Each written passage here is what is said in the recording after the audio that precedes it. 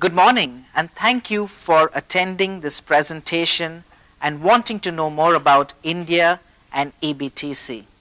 I would like to thank the organizers, Claudia Pereira in particular, for inviting EBTC to present today to you at this Asia Day presentation. My name is Joel Fernandes, and I am the Regional Director for the European Business and Technology Center in Mumbai, India. EBTC is your gateway to the Indian cleantech market. But before I even start my presentation on EBTC and on India, I just want to thank you for your time and thank you for your interest in wanting to understand India, which is my country. Today, I would like for you to know more about the European Business and Technology Center. I will share with you why you should be looking at India and why the timing is right for you to enter the Indian market. I will also share with you a few opportunities and trends in the sectors that we work in. Share with you how do you find that project and how do you find that partner when you're looking at India. I will also share with you some success stories that EBTC has had in the past few years that it has been in existence, and how to create your success story. EBTC has been in India since 2008. We have 4 offices in New Delhi, in Mumbai, in Calcutta, and in Bangalore. We focus on 4 sectors: biotechnology, energy, environment, and transport. EBTC is the only center dedicated to promoting clean technologies in India. So why India? Why are we spending this time together? India is the largest democracy in the world. We have a population of close to 1.24 billion people, and in terms of demographics, we have 65% of our population less than the age of 35. We also have a rising middle class, which is leading to this demand for products, for technology. We also have a new government since May 2014, which is focusing on economic reforms, which is focusing on development, which is focusing on renewable energies. Some of our challenges that are existing in India is the need for power, is the need for energy. 85% of the population of India in the rural areas do not even have access to energy. In terms of the clean tech market, we are looking at $100 billion market by 2020, by creating 10.5 million jobs. We have a new government since May 2014. The present GDP of India is close to around 7.2%. We had Christine Lagarde visit India, who is the chair of the International Monetary Fund, and she said India is a sweet spot in a gloomy economy. She said that India will close at 7.5% GDP in the fiscal year of 2015 and 2016. The present government that is focusing on economic reforms and social reforms has started a Make in India campaign. This Make in India campaign urges companies like you to manufacture in India. If India needs to meet these figures of 7.2 or 7.5% GDP, it has to have manufacturing. It has to have your investments. It has to have international investments in India. Foreign direct investments are crucial for us in India to meet these numbers. In terms of renewable energy attractiveness, Ernst & Young publishes a report twice a year. India, as of today, ranks 5th on a global scale. Global CEOs are all looking at India. Carl Slime from General Motors India says, "We cannot remain a global industry leader without a strong presence in India." Ollie Pecker, the ex-CEO and president of Nokia, he says, "India today is not an emerging economy. It has fully emerged and it is in full bloom. Let me share with you some key facts between EU and India trade relations. Between 2002 to 2013, close to around 155 billion euros was invested in India. If you look at this slide, and the top three countries being UK, Germany and France, close to around 64% of investments were only from these three countries. I recently checked with a few Indian companies and I asked them, where would you like to invest if you are looking outside of India? The first country that they all talk about is the UK. The British ruled India for the longest time, and I think that's created some kind of affinity between both countries. A few clean tech companies that are present in India. We have a lot of Scandinavian companies in India. For example, if you look at Poiri or Vatsala from Finland, we have Organica from Budapest or Hungary, and we also have Tekis, which is a Finnish company. Let me share with you the opportunities and trends in the sectors that we at EBTC focus on. In terms of energy opportunities, the government of India has declared that it would like to increase the megawatt capacity in solar energy from 2.5 megawatts to 100 gigawatts by 2020. In terms of wind energy, the government of India would like to increase its capacity to 60 gigawatts by 2020.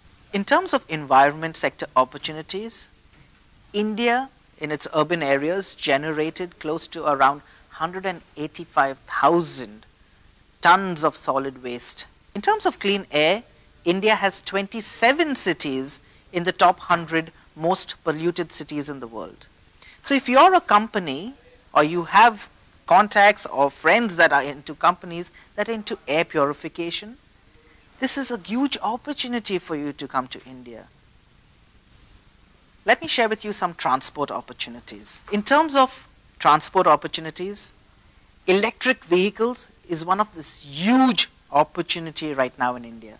The government of India is pushing for auto companies, for bus companies, for transport organizations to focus on electric vehicles. In terms of intelligent transport systems, India is now a huge opportunity. The government of India has allocated close to around 1.6 million euros for intelligent transport systems, only to create that framework in this sector. Let me share with you some opportunities in the biotechnology sector. In terms of biopharma and bioservices, there is immense opportunities. However, this is a new sector or a horizon sector in India, and if you require more information, you're free to contact me and I will share with you more detailed opportunities that exist. So how do you find that project opportunity? If you get onto the EBTC website, we have close to around 146 project opportunities which are live opportunities waiting for you. So how do you find those project opportunities? If you visit the EBTC website, you will see a link which is project opportunities. You click on the project opportunities. It opens up to a page which gives you a project reference. You click on the project reference number and you get more information on the project. You send me an email at fernandes@ebtc.eu or projects@ebtc.eu, and we will share with you more information on the projects, who you should be contacting. We can also set up a call between you and the company. EBTC is also the nodal point of contact for the European Enterprise Network.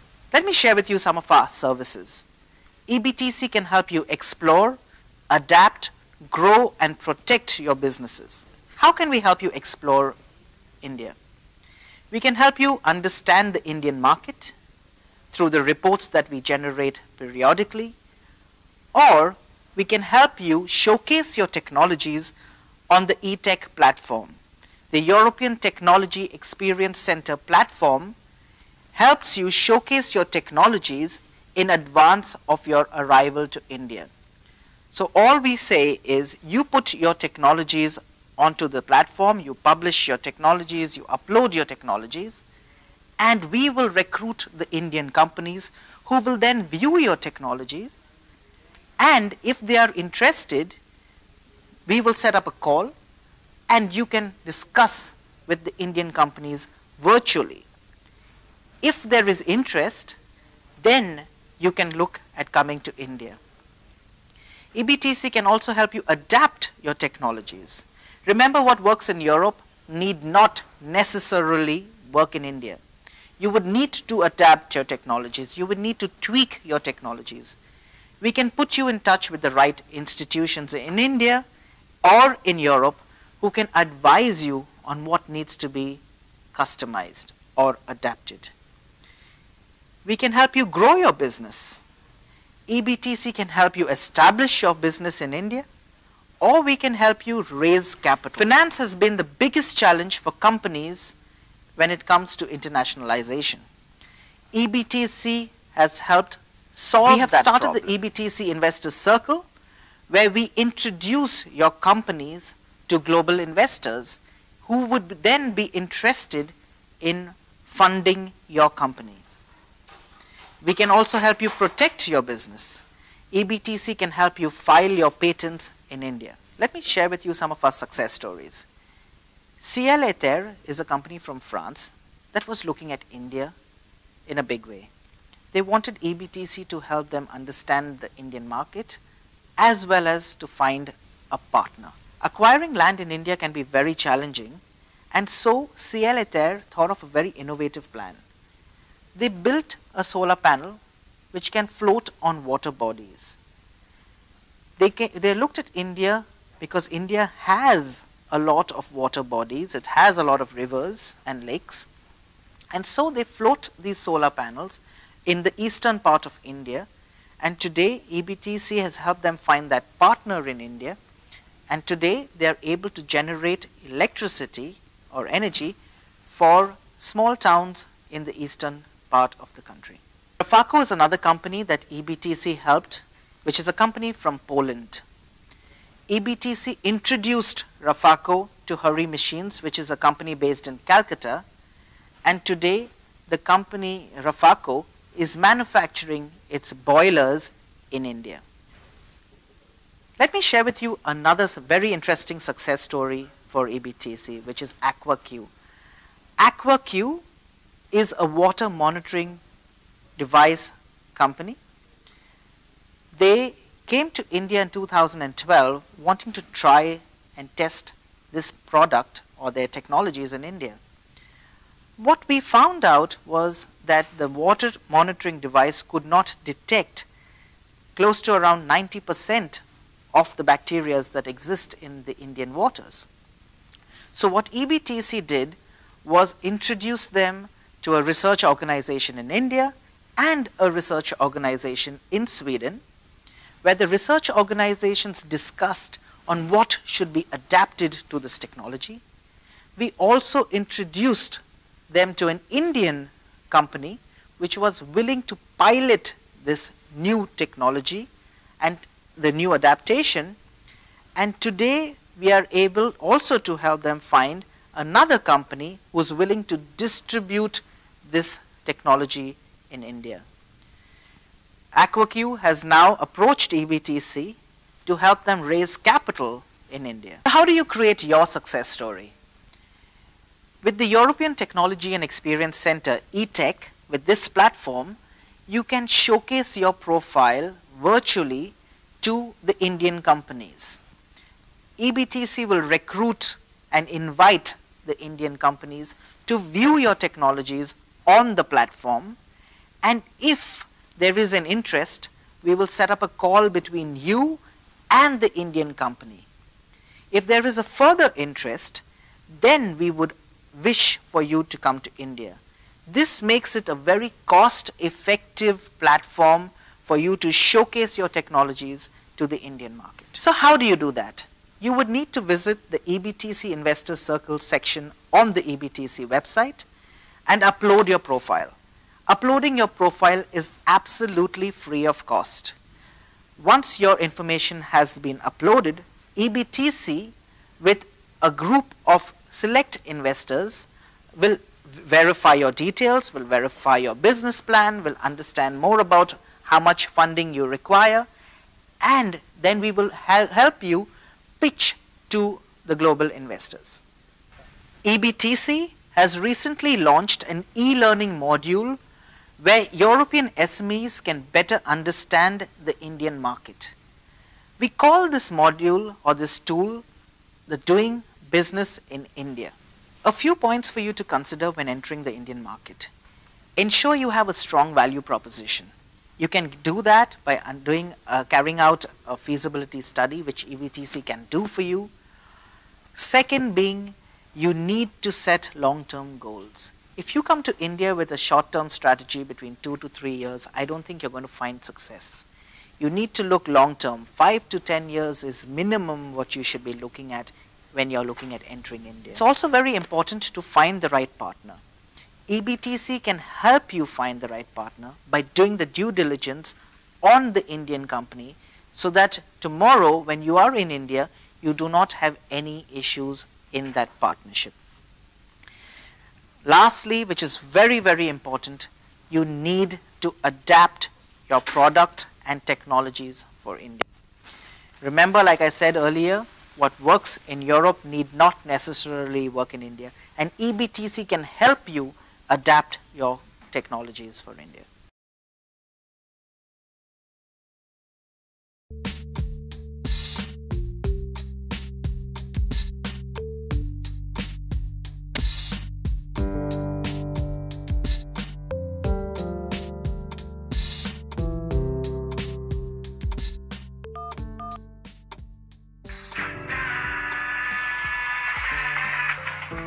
Ankur, I'm waiting for you in an office on the 4th floor. Where are you? I'm coming, sir. Just coming.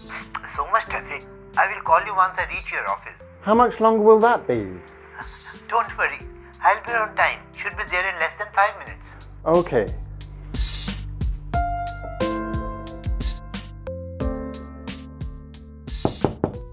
Come in. Ah, hello. I've been waiting a long time.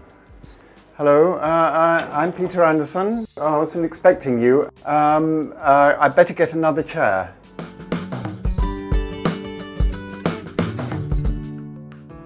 So now we have less time. Can we go quickly through the documents? Sure, sir. The documents are ready for you. Yesterday we worked till late to complete those documents. And after that, you know, due to traffic jams, due to this marriage season, it took me 2 hours after that to reach my home.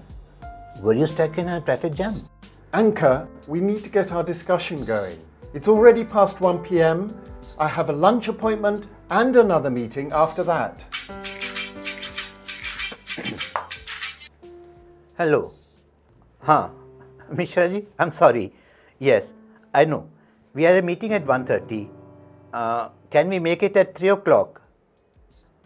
No, Mishra ji. Our partner, our future partner, is come from London. I need some time. You know, these discussions, documents, it takes some time. 3 o'clock I'll come. Yes, positively. I'll be there. Yes. Thank you. We are very busy these days. Lots of visitors, many trade inquiries for our paint. This is bank's document, very important. This one is our new product information. This is also about our manufacturing facility. Recently, we have invested 5 million for our packaging line. This file is for that. We have upgraded the packaging line. Hello, urgent meeting now. I will call you later. Please wait. Okay. Sir, can we have some tea, please?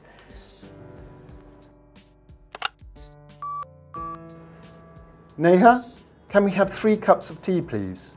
Thank you. I really need to get on with this. I'm due for a meeting with a gentleman who's got contacts at the Pollution Board. I'm hoping he will sort out a meeting with the Minister.